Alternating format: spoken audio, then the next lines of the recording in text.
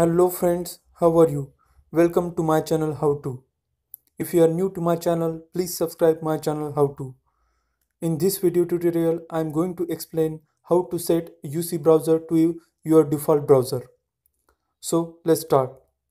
First of all, open your UC browser. Then click on main menu. Then click on settings icon. Here you can see set as a default browser. So click on toggle button. Then click on more.